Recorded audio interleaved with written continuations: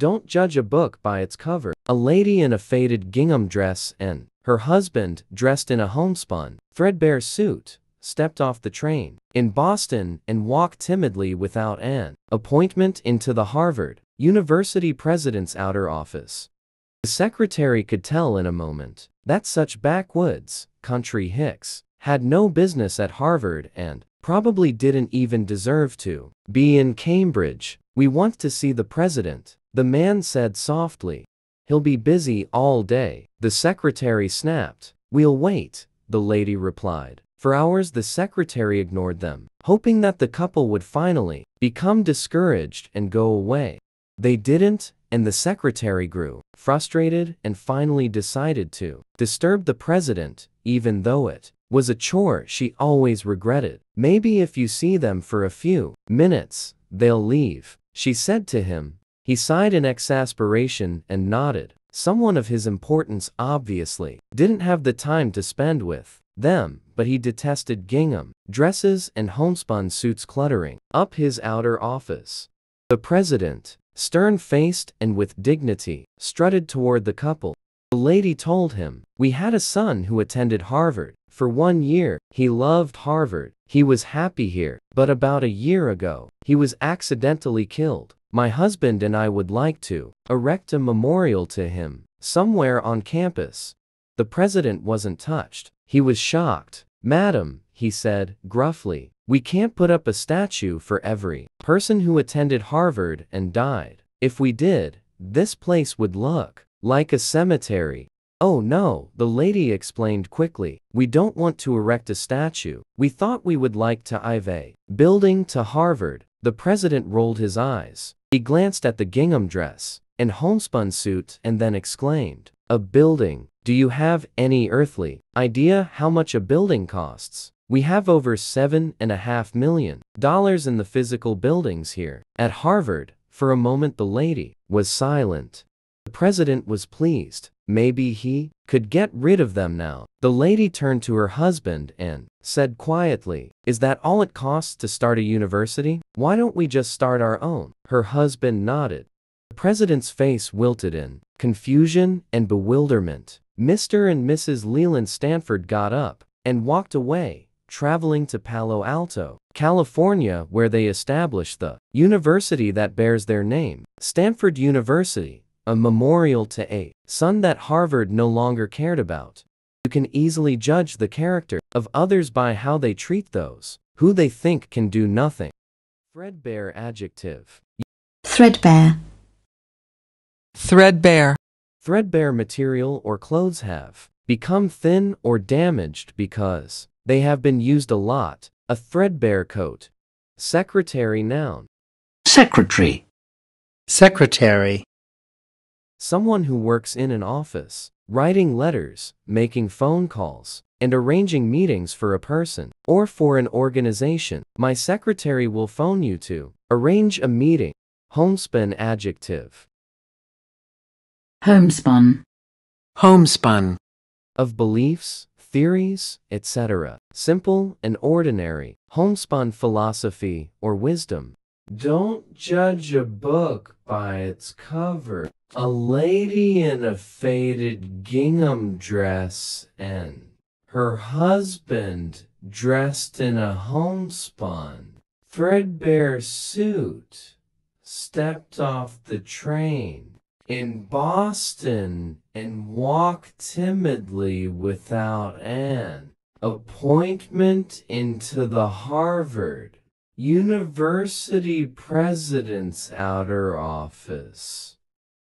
The secretary could tell in a moment that such backwoods, country hicks had no business at Harvard and probably didn't even deserve to be in Cambridge.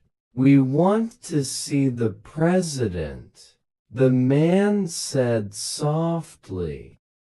He'll be busy all day. The secretary snapped. We'll wait, the lady replied.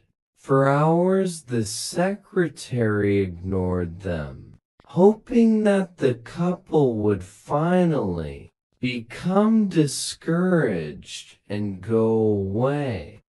They didn't, and the secretary grew frustrated and finally decided to disturb the president, even though it was a chore she always regretted.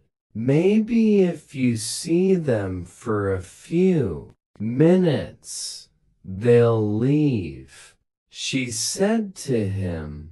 He sighed in exasperation and nodded. Someone of his importance obviously didn't have the time to spend with them, but he detested gingham dresses and homespun suits cluttering up his outer office. The president, stern-faced and with dignity, strutted toward the couple. The lady told him, "We had a son who attended Harvard. For 1 year, he loved Harvard.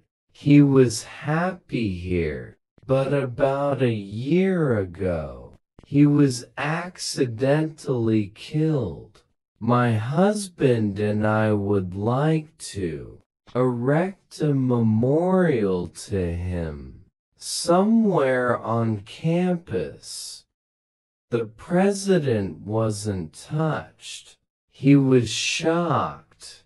"Madam," he said gruffly, "we can't put up a statue for every person who attended Harvard and died.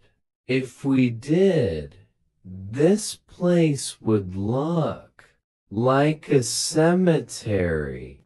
"Oh no," the lady explained quickly. "We don't want to erect a statue. We thought we would like to give a building to Harvard."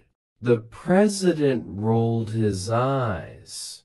He glanced at the gingham dress and homespun suit and then exclaimed, "A building?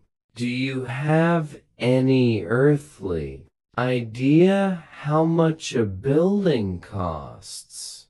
We have over $7.5 million in the physical buildings here at Harvard."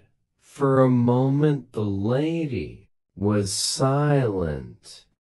The president was pleased. Maybe he could get rid of them now. The lady turned to her husband and said quietly, "Is that all it costs to start a university? Why don't we just start our own?" Her husband nodded. The president's face wilted in confusion and bewilderment. Mr. and Mrs. Leland Stanford got up and walked away, traveling to Palo Alto, California, where they established the university that bears their name, Stanford University, a memorial to a son that Harvard no longer cared about. You can easily judge the character of others by how they treat those who they think can do nothing.